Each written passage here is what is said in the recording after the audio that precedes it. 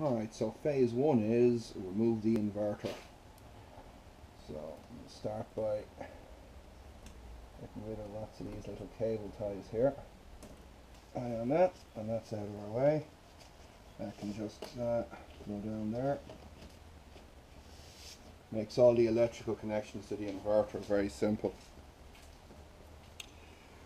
So next up now, I want to remove the high voltage connections inside the main junction box. So let's get that lid off.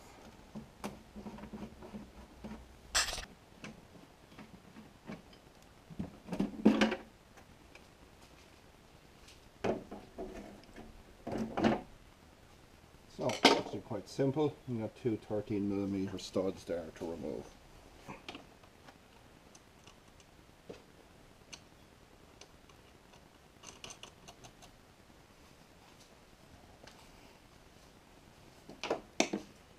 So to simplify removing these cables, I'm going to simply take them off with the gland. So I'm going to take the lock nut off the gland on the back.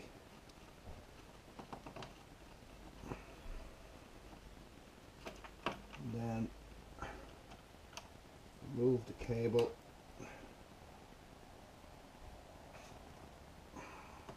along with the gland.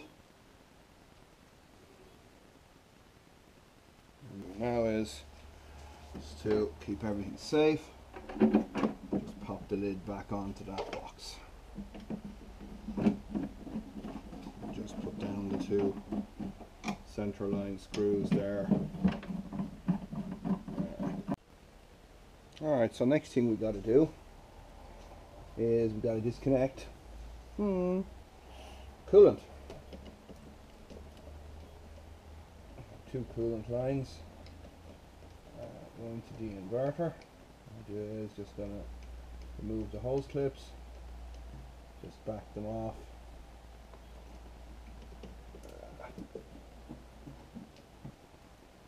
Here we go. Here we go. I want to use that.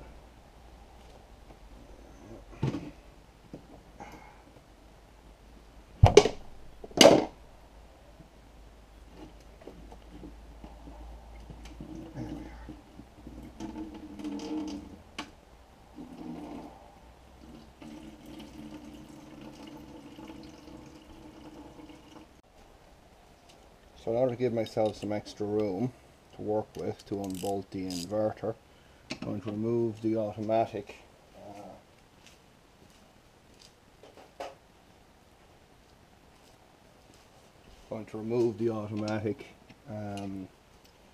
gearbox controller box here.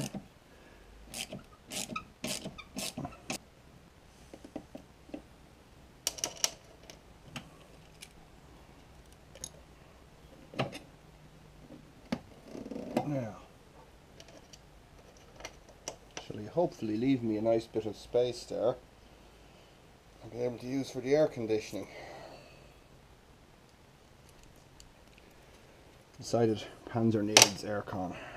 Now, these should be all 13s. We should have 1 and 2 going in there, so 13. Hopefully you'll get this for me.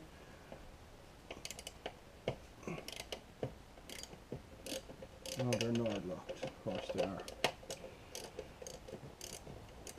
Oh, that's good.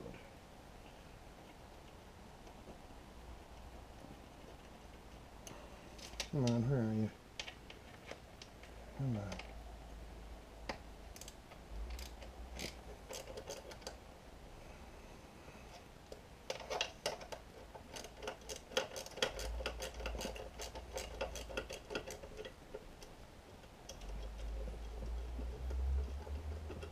Got him. Okay, inverter unbolted. Okay, so the only thing that should be left attached, or attaching the inverter to the car, is the 3-phase wires going to the motor. I have unscrewed the encoder cable from down here, from the motor. So what I'm hoping to be able to do now is to lift the inverter up and back here to give me space then to undo my phase cables. And I did leave them long enough, so fingers crossed that I'll have enough capacity to do that. So I suppose here we go. I'm going to lose some coolant in here for certain. This is one big engine bay, least of which you can see here. Oops. Oh, okay, I guess that could work as well. Okay, one way to do it, Damien.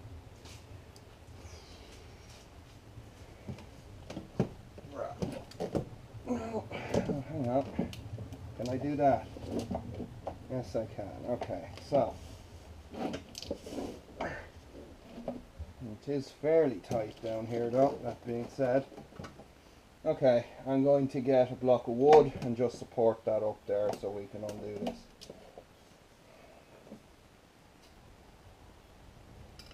Okay, and the box cover off. I'm wrong, folks.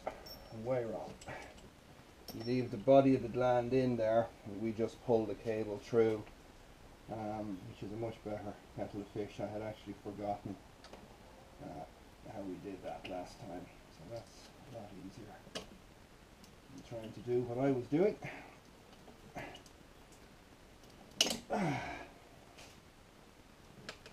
Yeah, one more to go. And that's my 3 phases disconnected. Let's just walk it out this way.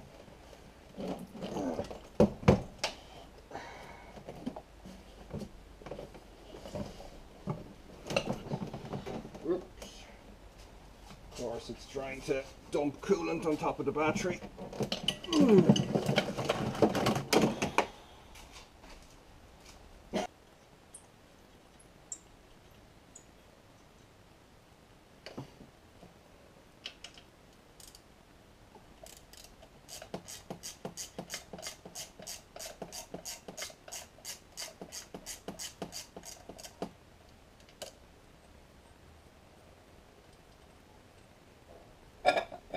Okay, back bracket removed.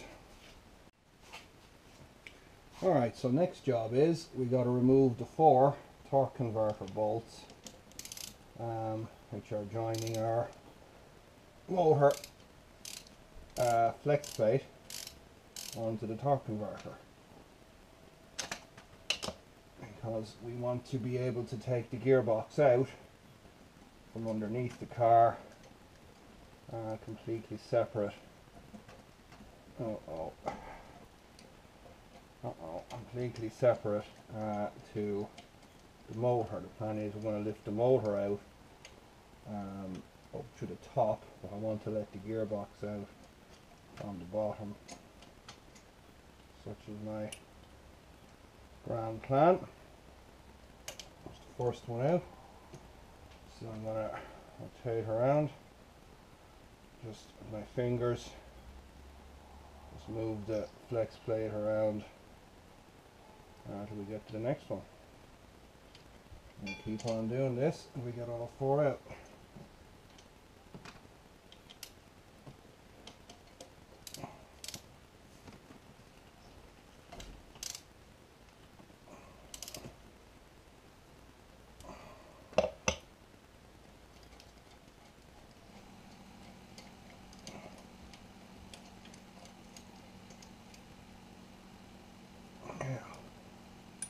Here we are, guys. It's all 4 torque converter bolts out.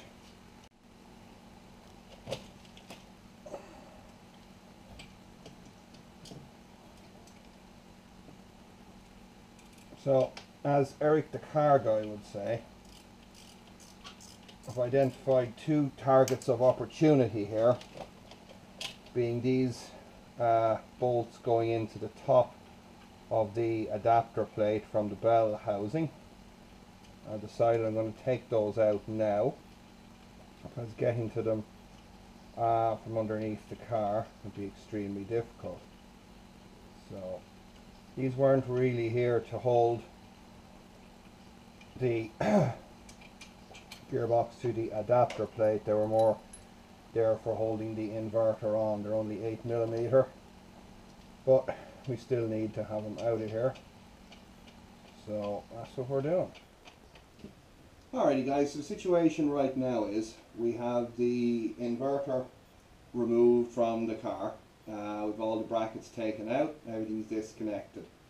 We have also removed the 4 bolts from the torque converter and the uppermost 2 bolts from the bell housing. So next plan, I'm going to close the bonnet down because it is raining still, and jack up the car and get underneath, and let's start getting stuff off there. Okay folks, time to disconnect the drive shaft.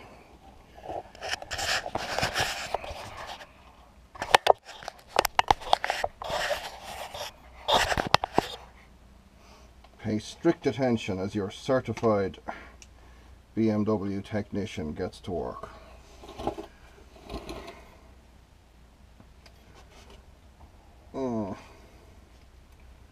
In this case, certifiable BMW technician gets to work.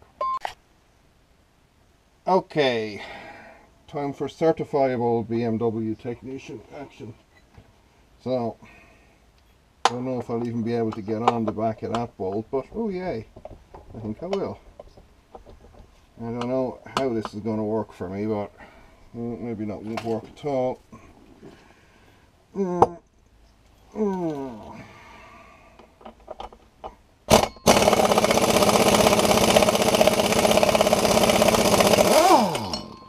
What do you know?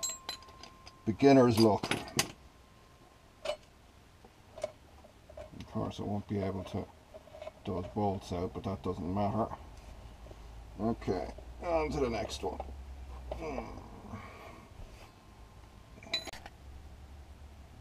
Okay, last one.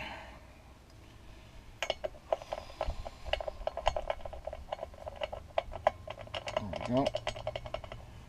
Okay, spin around the back. Impacto wrencho not going on. Oh man, there's always something, isn't there?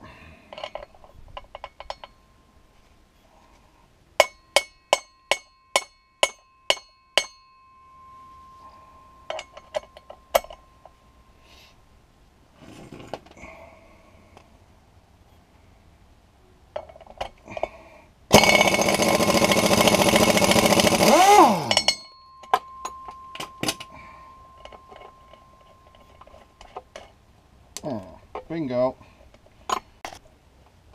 Okay, differential flange bolts, take 2.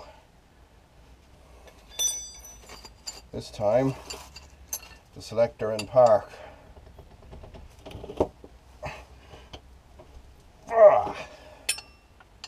There's one.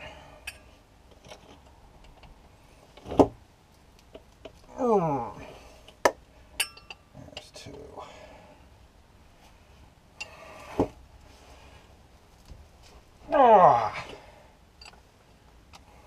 3.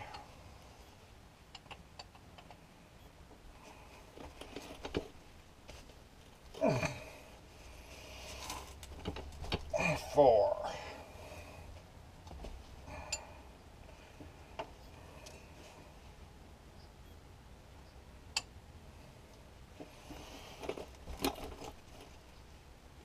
5.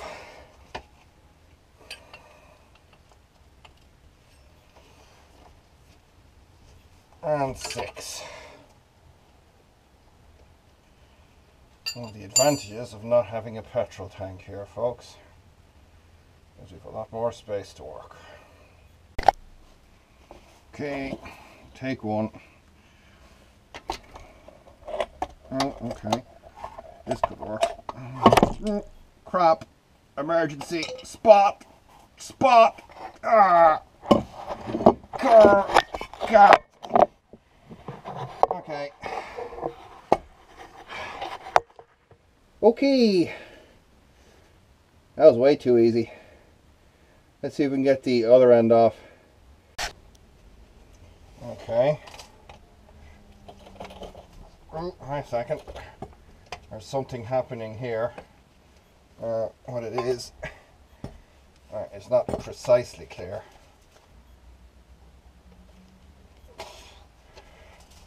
That's it.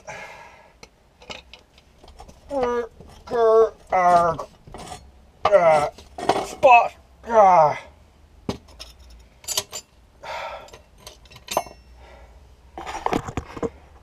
Dry shaft's out.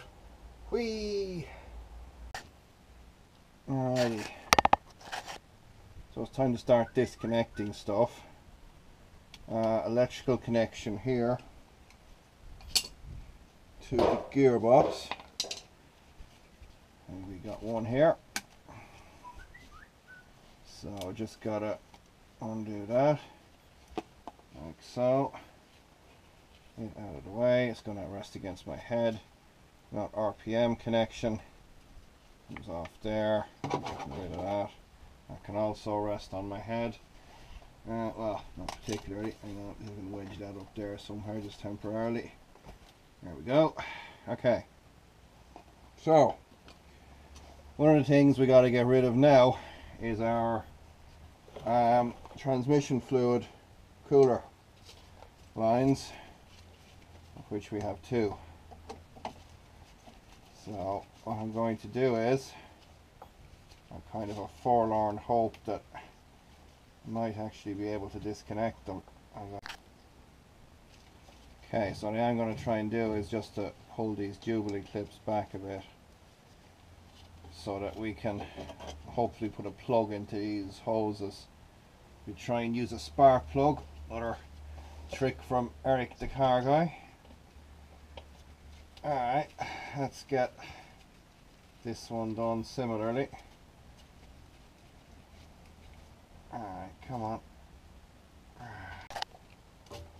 Alright, so let's see if this one wants to disconnect. I'm guessing it probably doesn't really. I don't have time to waste down here trying to coax that off. So we will employ the services of the universal disconnection tool. As soon as I'm sure I have a tray here to catch the inevitable spillage.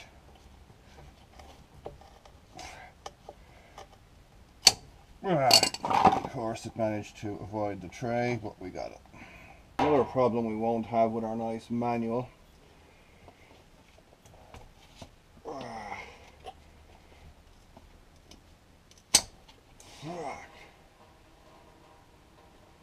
actually managed to catch the tray that time.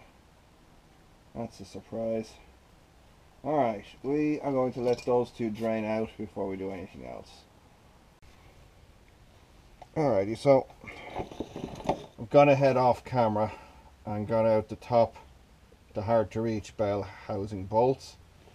So I got a couple more here I want to remove, then I want to loosen the last two, and then we'll be set to unbolt the cross member and hopefully slide this thing back and out of here. So got my nice flexi drives and ball end hex keys, so working out to have been a good purchase. And I got these specially for the job. It might actually need a shorter one on that, but let's see how we get on with this one.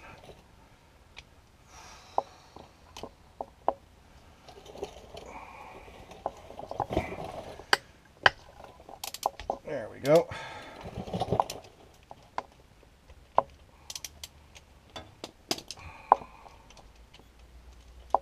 Okay, that one's nice and loose. And I hate this creeper. It is such a piece of crap. It has to be unbelievable. So, this guy over here now is going to get the same treatment.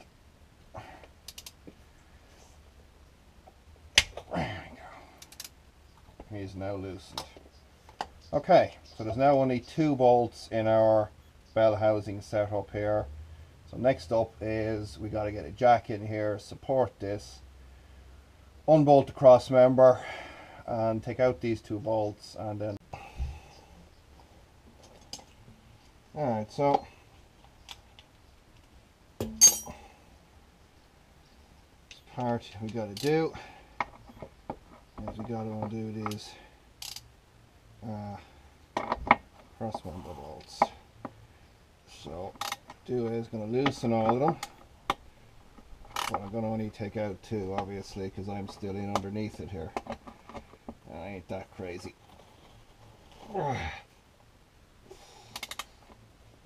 Okay, so then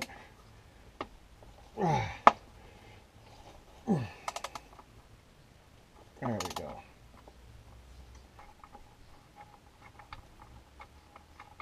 And there's 2. So right now the jack positioned kind of where I think most of the center point of the weight will be, and I'm going to come in here at the side. I'm going to remove the outstanding cross member bolt here.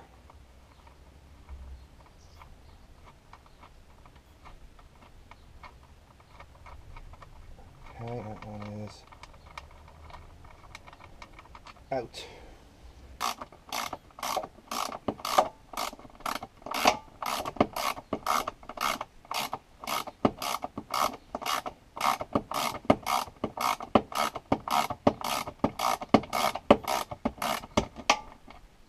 Go, bolt out. There we go. In on him. Sorry if it's not the best camera work, guys, but I'm kind of trying not to get myself killed here while doing this. Okay, this one's coming.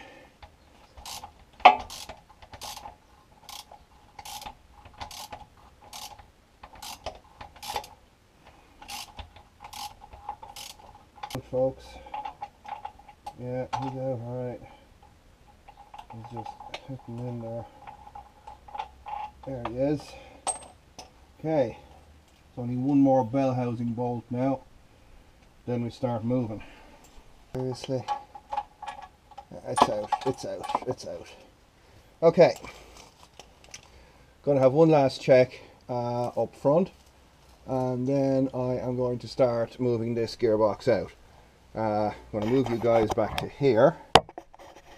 Hopefully you can still see everything reasonably well, and should be clear of any, well, the inevitable kerclang when that happens. Yeah. Time for precision removal.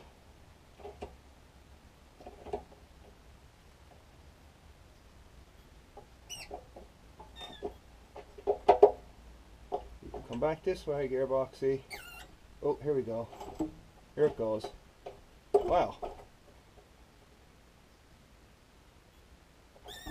Oh. I mean, of course, we have professionally disengaged this automatic gearbox.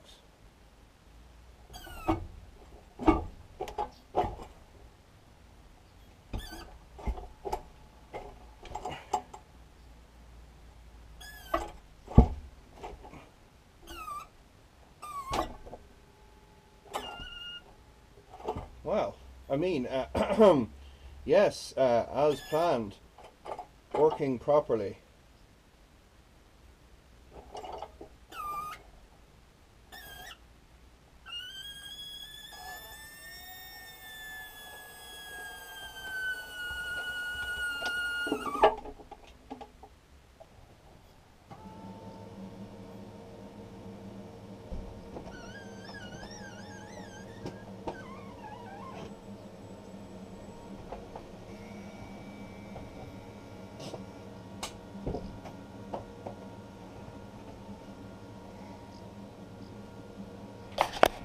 Okay guys, needed to keep an eye on this.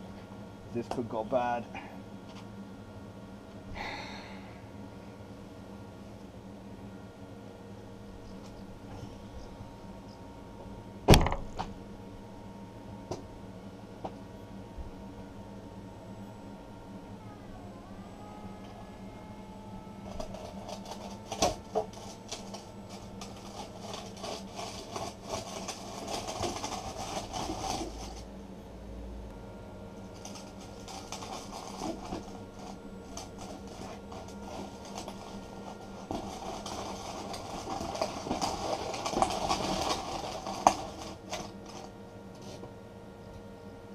Okay guys, so a little bit of help from the E39. We have the automatic gearbox out of the Panzer. Okay folks, that is the automatic gearbox removed from the Panzer. Went very well. I was extremely happy with that for a first part of our project here. So next part of the plan now will be to get the flex plate and the adapter plate removed from the motor, and then we're going to remove the motor from the car, and then we will start the procedure of mating our Siemens motor up with our nice 5-speed manual gearbox. So we'll be going into detail on how we do the adapter plate, coupler, and get everything lined up. We'll also then be looking at stripping out the automatic shifter from inside the car, and pretty much getting ready then to put the new drivetrain back into the car and get our drive shaft made to match. So okay guys, thanks a lot for watching.